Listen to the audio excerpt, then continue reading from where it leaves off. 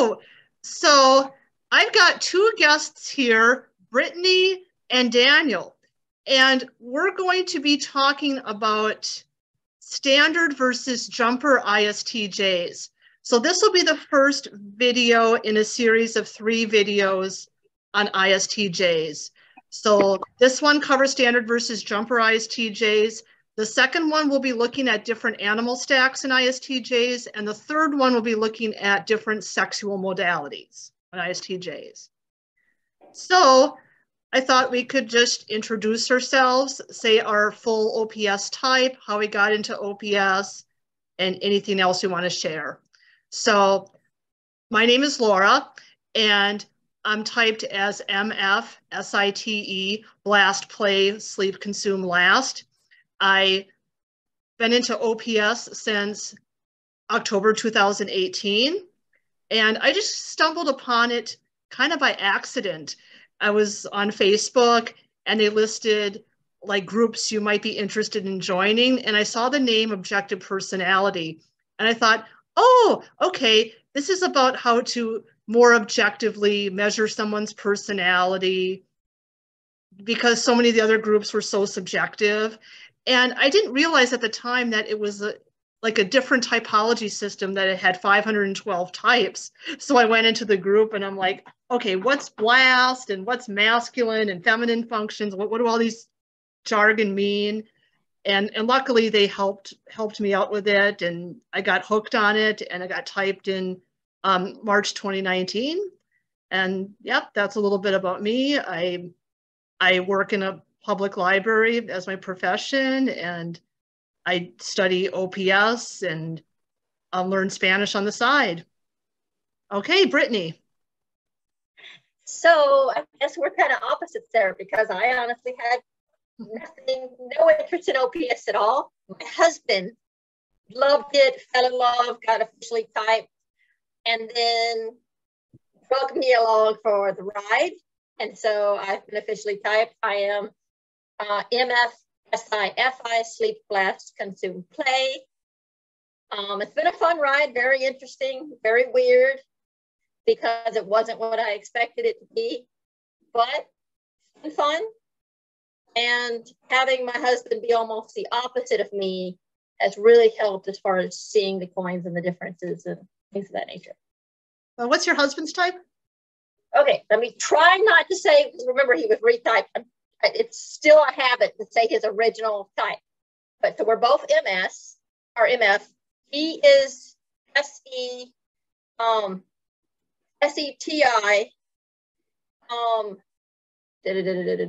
He's now blast last instead of or sleep last instead of blast last, and he is consume play. So consume play, blast sleep. All right. Okay. And you, Daniel? So my name's Daniel. I've been in OPS for about, I think, a little over a year now. And I got into it because it was kind of random. I think I went down the MBTI rabbit hole after a past girlfriend had reintroduced me to MBTI again. And I started to get interested in, okay, how do I type myself again? Because I had been typed as a certain type, and it was INTP. And I figured, oh, maybe now's another time to just check that again. And then I found that system, the OPS system, and then that was a whole rabbit hole. Like Laura, you were explaining, it was just a completely different system, and I was not familiar with any of it, but it sounded more developed than what I had seen on casually browsing websites. And I think that's what piqued my interest. The whole idea of it being challenging and a puzzle really to solve. Mm-hmm. Yeah. And I feel like sometimes I'm still trying to put the pieces of the puzzle together. I'm still trying to process certain things in my type. And every time I type somebody from the class, it is like a puzzle to solve. So, yeah. Okay. So I think what we're going to do is start with talking about Savior DE versus Savior DI, because this is one thing that's different in standard versus jumper ISTJs. You I look was like just gonna I was just gonna cause a little chaos here because I realized I didn't fully answer your question about what oh, my type was. So I oh was yeah. typed as That's right, Dr. C. Let's hear it. I was typed as MF SITE, blast, sleep, play, consume last. Okay. I thought I'd wrap that up there. Yep. Yep. So almost the same type as me, just switch the middle two animals. So, Yeah. okay. Okay. Yeah. So now we're going to kind of talk about jumpers versus standard ISTJs. So standard versus jumper ISTJs differ in two important ways. So one is DE versus DI. So a standard ISTJ has savior DE in the form of savior TE, whereas a jumper ISTJ has savior DI in the form of FI. So I kind of wanted to kind of compare and contrast savior DE versus savior DI. So maybe we'll start with DE first. So Daniel, how does savior DE work for you? I think it comes off as wanting to figure things out always first of all, and not really necessarily tapping into how I feel about what I'm figuring out. That's like usually in the background. I think now it's still, I've gotten better over time to try to flip between the two. Like, how am I feeling about what I'm figuring out? Like, is this something I want to do right now? And so that's kind of the tension I think I've been feeling, and it's become more apparent that I do by default go into like, let's figure something out, let's think things through, as opposed to tapping into the feelings. Mm-hmm. Yeah, and I think it's kind of similar with me as a savior DE, and for me it's just kind of always wanting to check in with other people and kind of got to get their okay with it, and I got to listen to their reasons, and sometimes I'm not really listening to my FI enough, because I'm obligated towards those reasons. Now, how about you, Brittany? You have savior DI, so. See, this is where it's kind of hard for me because yes, I have savior DI, but because that D is technically double activated, it is almost this tug of war constantly between the two. So it really is a balancing match. It is on one side is the mentality of, instead of me constantly going after them and checking on them and all of this, if my ducks aren't in a row, how can I possibly, it's get the plank out of my own eye before I try to remove the speck out of someone else's, because I'm just going to do damage in the process if I'm not in the right place or the right alignment. And there's still that tug of war of, no, you need to care about others, they matter more. But then having that, okay, no, it's an airplane, everything's going down, mask has to go on, then I can stop everybody else from panicking and we can put the mask on them. But the still focus on self really isn't, like with a lot of other DIs, because I've gotten to know a lot of the SFPs, love a lot of them, but like the DI outlook on things is so different. And even in the moments where they just decide to do something, that's all it is. Whereas with me, there's a lot of almost inner anguish because I'm being so selfish. So it's always in the back of my mind, even though I know it's a needed thing. So it is this big tug of war that kind of goes in circles. Yeah. Yeah, and I do think that having double activated DE, does make a difference there, and you're probably going to feel that tug of war more than say like an SiFi that was like sleep consume, for example, because or had play last because they would be more in on the DI function. So yeah. But do you think that you ultimately feel responsible for your, DI in the end. Yeah, when in the end, when it comes down to it, if it's one of those things of I need to go help these people or I need to get myself fixed, the default is going to be myself, because again, I've been in too many situations where I've caused damage to other people because I was a mess. And so for that and some abuse that I went through as a child, I learned you can't fix somebody when you're broken, right? I had broken people try to fix me. And so I have to be, not that we're ever going to be perfect, but I have to be at a certain level of okay and healthy to help somebody else in that same area. Yeah, and that does sound consistent with Savior DI. Yeah. So I guess I'll ask Daniel. I mean, how is that for you? If you're DE, like, do you kind of feel like maybe the reverse of that, where you need to make others okay first before you can make yourself okay? Yeah, that's certainly something I have felt. And I know we're probably not going to get into modalities yet, but I have what's referred to as, it was typed as double masculine SF, like the sleep, right? The SF sleep. Same. So that comes off almost like in a, I can accommodate people, but at some point I have to like assert myself. It's like, and if I don't get that, then I start to feel resentful. Interesting. Yeah, I kind of get that. Get that too. It's like it's kind of like I'll accommodate you, but but there's always that invisible barrier, that line. You cross that line, and if I'm not careful enough, I can just kind of break out and and get a swing. Absolutely. It's always pretty. So.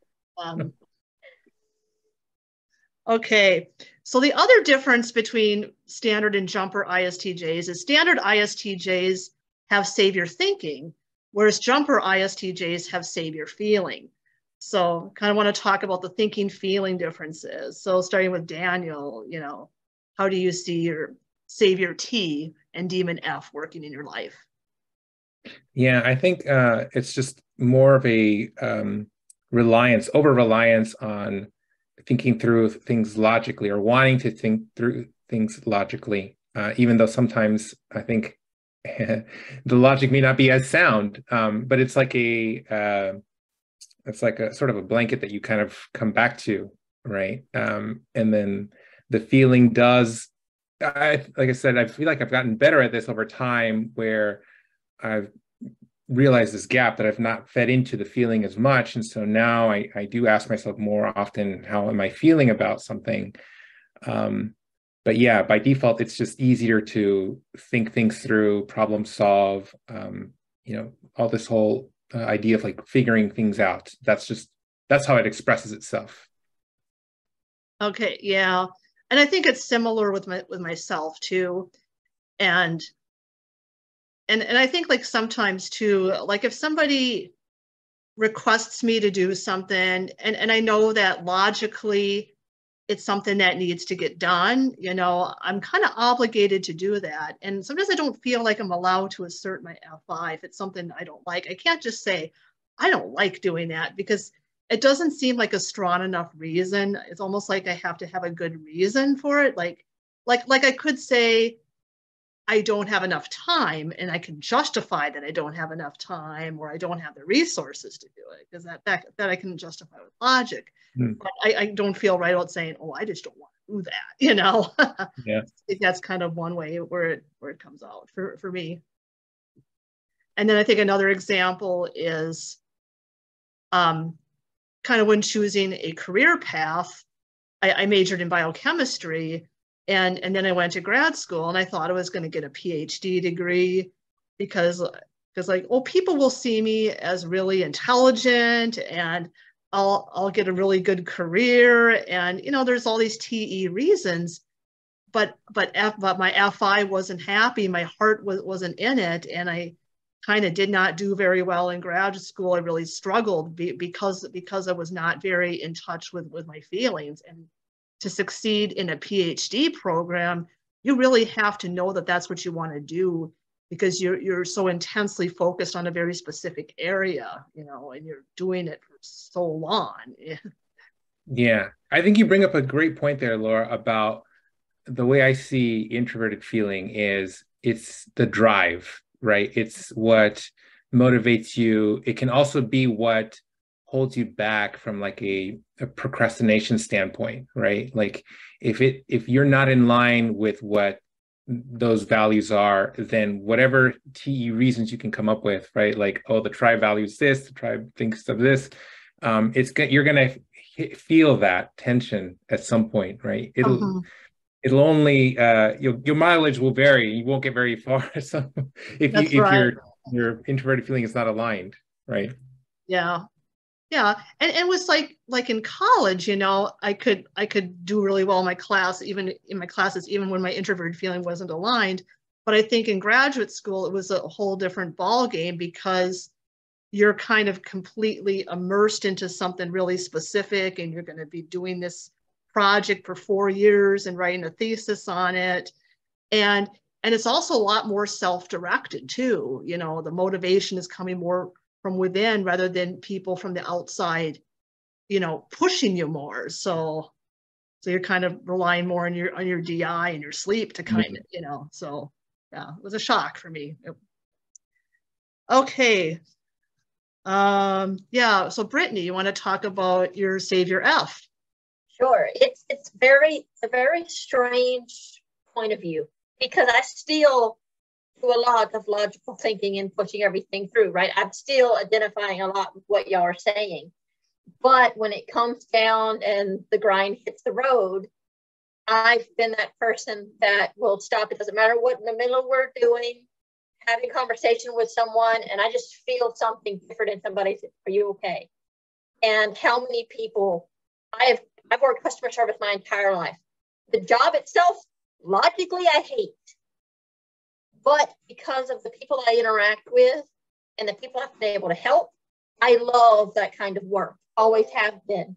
And too many times I've been able to go around the counter with a complete stranger. "Are you okay?" And had an adult, male or female, fall apart in my arms, because I was the first person that actually saw them in 20 something years, and openly cry with someone and show them that I saw them as more than just walking flesh.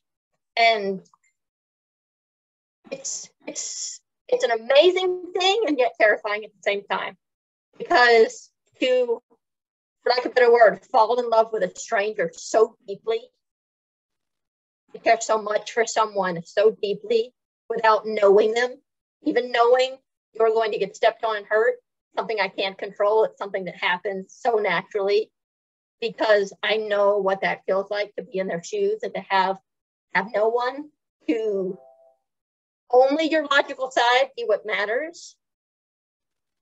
And so I really think the reason I am a jumper was because my past made me be, right? It made me switch and start focusing on that emotional need, because no one else was going to meet it for me. I was going to be a 2-oxen cart that was fighting against itself, never able to accomplish anything, never able to move forward. And so I started seeing how much emotional damage is in this world, and how many people are so emotionally stunted, including myself for the longest time. And it's become something I am very grateful for, because I have been able to help so many. But it's also, there are definitely times where I wish I didn't, because there are times when action needs to happen, and my response is I'm going to fall apart and just turn into, Little Miss Weeping Mass of nothing, when there are actions that can be done that would actually help the situation. So both have their advantages and their disadvantages, and having that more of a balance does help. Yeah. But yeah, it leans to one extreme when it comes to those right. Emotions. Yeah, and I mean, I think when you're a double decider too, you are a bit more balanced on the TNF, and if you have thinking double activated, you're kind of, bringing that up. So I guess even though you have double activated TE, technically it's your demon. So can you explain a little bit more about that? And when you were talking about how, like you need permission to do the FI, I even have that struggle. I'm an FI savior, but I will have this huge struggle of how dare you be this selfish? Really, Brittany? They're crying over this little thing. Let's logic it out. There's no reason to cry here. Your emotions are fine. You're healthy. Everything's good. You're just over exaggerating everything. Breathe. And I'm having this argument with myself internally saying, breathe. Everything's good. Stop freaking out so you can actually move on with your life and get something done. And then I eventually just have to get to the point of, okay, none of this makes sense. There's no reason for this. I just have to let it happen and then move on. So I still have that. You're not allowed to do this, even though I'm savior DI type of mentality. Yeah. Which is interesting. I mean, I think everyone does everything. So I mean, I think there's some of that, and I don't know, environment, upbringing, or maybe even just personal growth, wanting to be more balanced and not so fixed mindset. I think that definitely plays into that. But I think there's another thing too about jumpers is, you know, TE is technically second in your stack. And I think with jumper types, their second function is strong just because it's second in the stack, even if it is a demon. So just whacking you upside the back of the head all day Yeah. long.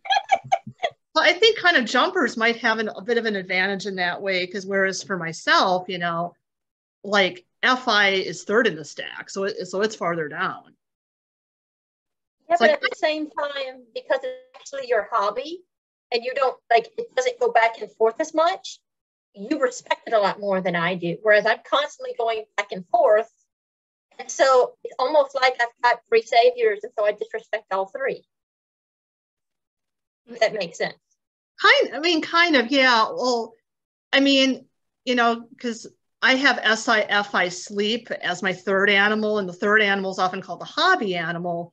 So I am, you know, kind of doing it a lot in my leisure. You know, I'm, you know, indulging in the sensory things that I like. You know, let me have a good meal.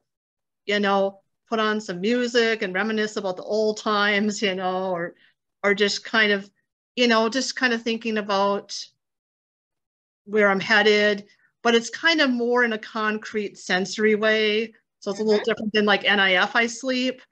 And then my FI is masculine too. So I think it is a little more solid there. And maybe I do kind of, well, I don't know if respect is the right word, but I feel more solidity there. Whereas I think maybe if it was feminine, maybe not so much. Yeah. Is that the distinction, Brittany?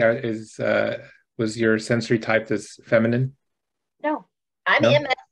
Oh, MF. Okay, I wasn't sure. My sleep is double masculine and first, which is, oh dear God, a monster. But it's really, it comes across as being emotionally bipolar. You have these great time periods where you're doing really well and everything is great, and you're able to uplift everyone else around you. And then you swing into these big, huge sleep tanks of, I need to go and way over process something for months and beat myself up because there's something here that has to change for me to stop sinking in the quicksand and move forward with my life. Because if I don't change, how can I change the world around me? And it's this forcing yourself, hammering yourself into the ground so that you can grow into something more. And yeah, so it has a lot of positives to it, but there's been so many times I have sunk into some very, very deep spirals because you get so obsessed on something. It could be the smallest thing, but you have to tear yourself apart and pick it apart. It's weird. Yeah. So I'm looking at the timer here. I've got about 9.5 minutes left before my time runs out because I don't have the professional version of Zoom. So I just had like one more quick question, and that is like, reading ISTJ descriptions and like maybe how a standard ISTJ interprets that versus like a jumper ISTJ. Like Daniel, when you read an ISTJ description, do you like relate to it or not relate? Yeah, it's been a while since I last read it, but the image that's coming to mind is like this old man, like who's an accountant, the one that comes from the 16 Personalities website, I think. That's the image that I have in my mind. And I'm like, I don't think I ever considered accounting as like my profession. But the one when I did read the description a while back, it did sound like it was more rigid in its ways, like the personality, right? And that's probably the hardest part for me to see, but it became obvious in the last relationship that I was in. It was like, oh, there are certain areas I noticed about myself where I'm like, yeah, I want things to be done a certain way. And I was very not as when I bended on those ways, it was like, oh, it feels like I'm losing something, right? And then the other part of it is the exploring the abstract space. Like I'm drawn to the ideas, concepts, and making connections in that space. And so that's why I thought I was originally INTP, like And some that is sort so of funny abstract. because I had an INTP phase too, and that went for Really? quite a while and similar. And I think it's not unusual, to be fascinated by your demon functions, and sometimes you're kind of drawn to that. But Mhm. as SITE or your saviors, that's kind of what you're responsible for, and it's kind of more the role that you're playing in society. Because I would say similar things when I read the ISTJ descriptions. It's like, oh, they seem so rigid, they seem so resistant to change, but then in my actual life, it's like, yeah, I guess I kind of am closest to that type. So now, how about you, Brittany, as a jumper? Do you relate to the ISTJ descriptions? Honestly, not only was it me, like everyone that typed me, other than Mark, my husband, and one of his twin types are the only two that actually pretty much connected me perfectly. But like everybody was sure I was an EJ because of the fact, like I said, trying to see that introverted side of myself was so hard because even when I go inward, it's on the behalf of others. They're still the main thing in my mind. So it was hard to see myself as introverted. So that for me was the biggest thing to get used to. But everything else, as far as wanting control, always knew that was not an issue. I understood that from day one. I've always been that type of person. But yeah, so for the most part, I was on board with it. It was just trying to really see myself as putting myself first. That took time because all of my social interaction, all of the things I was doing were resolving around people. So that's the only thing that I really struggled on. Mm-hmm. Yeah, and I guess too with your animal stacking, well, in OPS terms, you would be more extroverted, and they kind of say like if you're sleep, blast, play, like they're kind of, they can be really energetic. They can kind of steamroll their way through things. Like once they've sleep processed it, it's like whoop. Whereas I think with blast, sleep, play, I don't know, it's a little more, I don't know. It doesn't come off as extrovert. It's a little more in the middle. And I had and even with myself, blast, play, sleep, it's like, eventually I'm just going to kind of have a dip, in energy.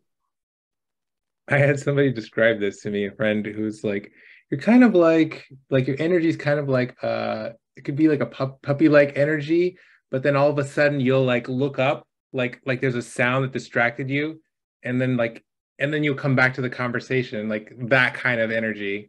And I was like, oh, that's interesting that you say that. That's probably like the blast, sleep, play kind of thing maybe happening. Mm-hmm. Yeah, I've always been called Energizer Bunny. Up, down, up, down, up, down, up, down. And when it comes, it's way out there. It's sometimes a little too extreme. Then out of nowhere, batteries crashing and you're down. Okay. Any other final comments you want to say about being a standard ISTJ or a jumper ISTJ? Only thing I can say that still kind of dumbfounds me to this day is how many people go, oh, you're a rare type. Awesome. Not really. It kind of sucks having a type where you don't have a lot of people that you can pull from and be able to use as almost this kind of check and balance for yourself. Because I think I've got one technical twin type right now. Everybody else, even in my SiFi group, are all double feminine. And it's amazing, even just that simple switch, how different we are and how some of the things they do, I can't even support. Yeah, and I mean, there's other factors too. There's, you're in the environment you were raised in. Do you have a growth or fixed mindset? There's a lot of other factors too. I don't know too many people my exact type. Brittanay Brown is my type twin among famous people, and it's like I really look up to her and admire her, but sometimes I feel like she's too good to me. I'm like, am I worthy of her being my twin? But she's super growth mindset, very self-realized, and then in the OPS community, I do have one other identical type twin, but I don't think she's very active in the community. How about you, Daniel? Do you relate to your type twins? Or I remember looking at, there's two, I think, on the class notes, and I couldn't see myself with them. Like, I couldn't relate to them. The energy didn't feel the same, but that's probably just because they were also presenting a certain way, right? They were in interviews, and so maybe if I saw a different side of them, like at home, maybe they might present something else, and it might be more relatable. I was going to ask Brittanay, you're like very close to Cherie, right? Except I think Cherie's double feminine. Yes, Cherie is double feminine. The only person in the community that is my type is Alexandra, and I'm sorry, I don't remember her last name. And she's the only one that's actually my type. The only reason I even brought this up is I'm just amazed at how many people are like, I wish I was a rare type. I was actually super disappointed when I found out I was a rare type, just because for me, it's important to have, right? The more data points I can have. We've got about 1 minute left. Sorry. But yeah. Okay, yeah, we got about 1 minute left here. So I want to thank you both for coming and representing the ISTJs. We're going to have 2 more videos in the series. Our next one is going to be different animal stacks in ISTJs, and then the third one will be sexual modalities in ISTJs. If you want to see those videos, subscribe to my channel, hit the bell for notifications. I also have another video series that I'm doing with ESTJ Brian Bertrand, and we're got some more SI videos on there as well. So thanks for coming. Bye. Bye.